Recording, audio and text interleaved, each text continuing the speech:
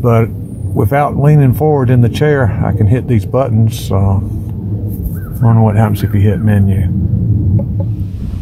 Got a little breeze today. Got my flag standing up, waving out. Beautiful day here in North Carolina.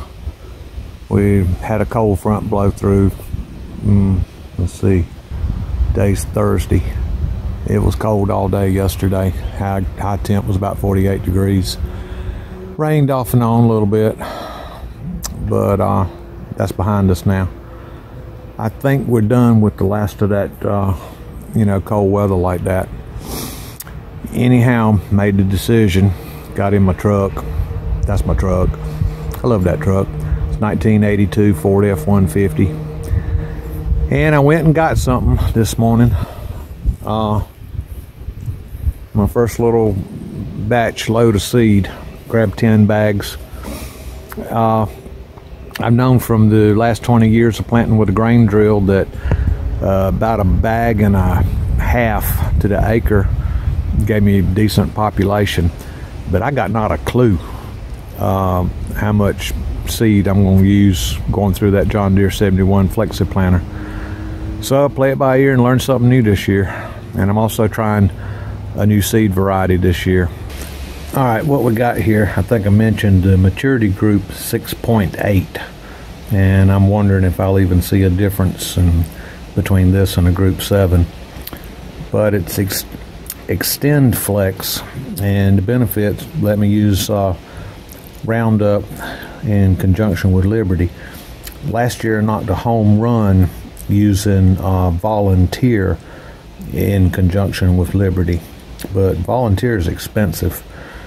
Something I noticed on this, and I think it's the first time I've actually run into this, is the origin, the grower that dedicated their crop to become seed bean is here in North Carolina.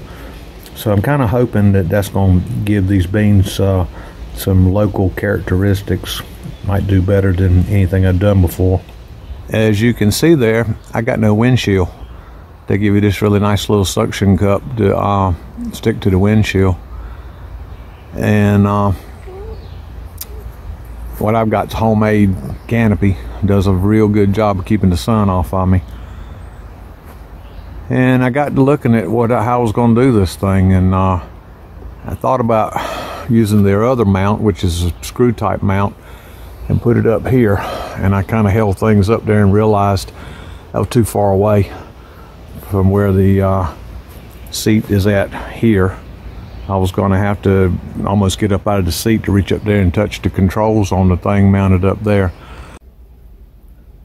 Okay, I've been working on this for a while, and I've got it physically installed out there on the tractor. And I got ready to put some power to it and realized the situation, and I thought this was worth sharing because maybe somebody might buy this unit after they see it turns out to be a really great unit.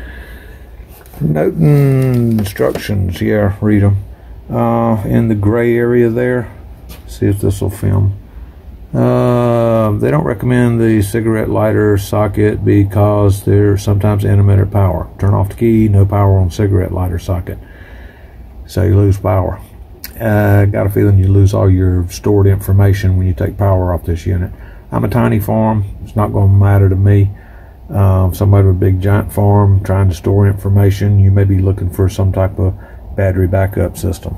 But anyhow, with no cigarette lighter on the little Ford tractor, I had to cut the thing off. Electronics, critical that you not put power to chassis ground on electronics. 12 volt DC, you got plus and minus.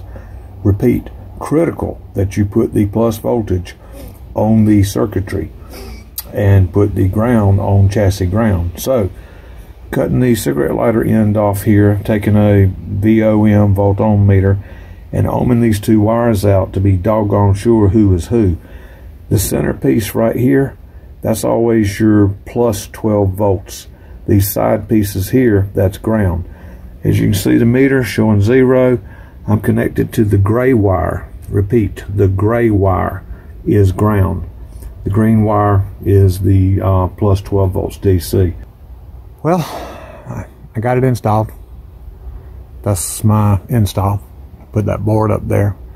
I can reach it comfortably from the seat. And as I was talking about when I talked about all the wires, I just kind of hung them up there. They'll be fine.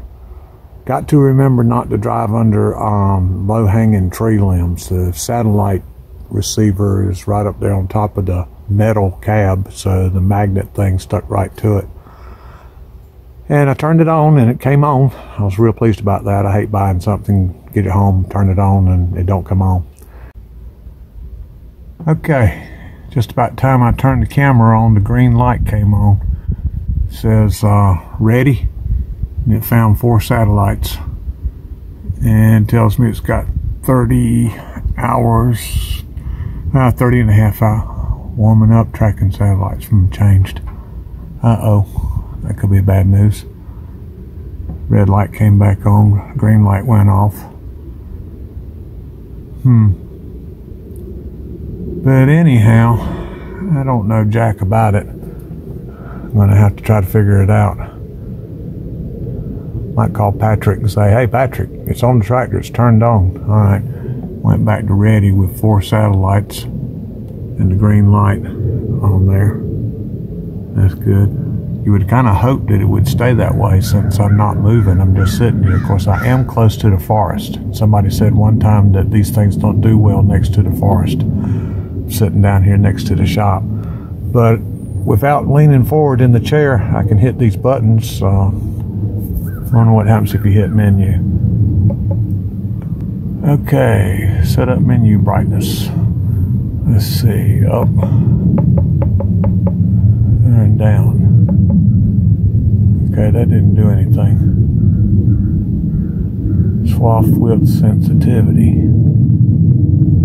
Menu. Menu. Set up menu brightness. Enter. Brightness is pretty bright. Okay, alright.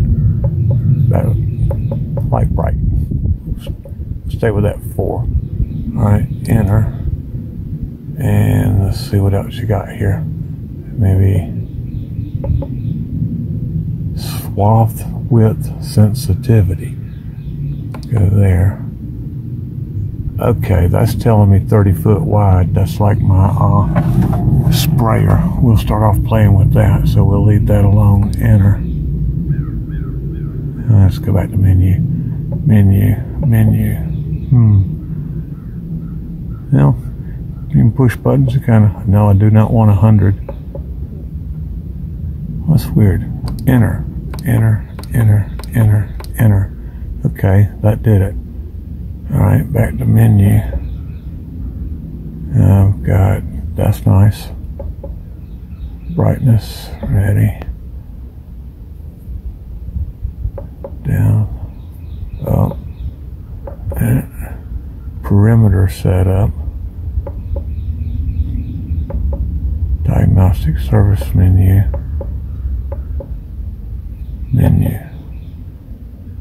Okay. Let's see, straight line. Set an AB point. Okay, that means crank the tractor. Well, folks, I got to go out and play with this thing. I need to read some more about it. I'm just sitting here pushing buttons blindly. Bug get off of my glasses. See if I can figure out how to get it back to the front. Brightness. Ready. Hey, we've got 5 satellites now. Okay, this thing works, and I can prove it. First thing I played with was just the straight guidance, setting a point A and a point B, referred to as an AB line. I set the distance between center to center, like they're showing in this diagram here, to 20 feet. Just test and play with it, and it works. The other thing I got to play with was calculating the area of a field, and it works too. Now come out here and I'll show you how I verified that the AB line distance setup of 20 feet works. Alright, this feels a little bit rough. This is where we've been playing over there, setting up that planter. But you can see tape measure out there on the ground. Well, I set it up, and sure enough, it takes the measurement right where the satellite receiver is mounted, which is in the center of the tractor. And tape measure at 20 feet. You can see the tractor tire mark there and the tractor tire mark right there. Now the tape measure is not laying in the center because it's pulled out past 20 feet. But 20 feet is, to give you a point of reference, is right there. Okay, now to back up a little bit where you can actually see the tire marks and realize that 20 feet is in the center. So I started right over there, started my A point, let's see, back in that corner, and then went down to that little contour corner and marked my B point. Used that little bit of limited headland out there to make my turn, and sure enough, I was about 4 feet back into the field when I started getting that solid row of yellow lights. And this, I was coming towards me here. And then, got a little deviation right there. That steering on that tractor's wore out, so it's kind of a fight. But anyhow, I went right here and almost ran into the 40-20, but made my turn and came over here, and I was pretty sure this was right.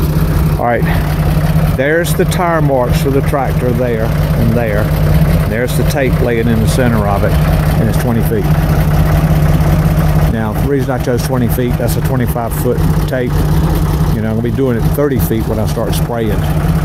But I like this thing. It is not that difficult to set up. You know, I started just pushing buttons earlier in this video, but I sat down, got a cup of coffee, read the instructions. It's actually kind of logical. I like it. So right now, my recommendation, if you need GPS and you don't want to, you want to come in below $1,000 on it, and you want free satellite, this thing eventually found 9 satellites. I'm going to have to recommend this unit. Right now, I recommend it. I don't see anything negative about it. I'm happy. And now I need to get to work preparing this land so I can start planting all that seed that's still in the back of the truck. But yeah, I'm happy with this thing. Everybody, thanks a bunch for watching. Be planting here. I don't know, I'll probably get this land worked up. I measured this field as I'm showing you the area calculation, and I drove the center of the tractor around the edge of the field and set this thing to calculate to the left of me, which the field was always on my left, and it came out 5.5 acres. Woody, the man who drives that spreader truck that I'm so impressed with, he's very sharp. He farms, he knows a lot of stuff. He calculated this field with his GPS, and he came out with 5.5 acres. So that's a real nice little matchup between this system and the system that's in his truck. All right, I got to get to work, y'all. I hope y'all enjoyed the video that I put together here for you to watch. And if you're still here watching, God bless each and every one of you, and know that God loves you. Amen.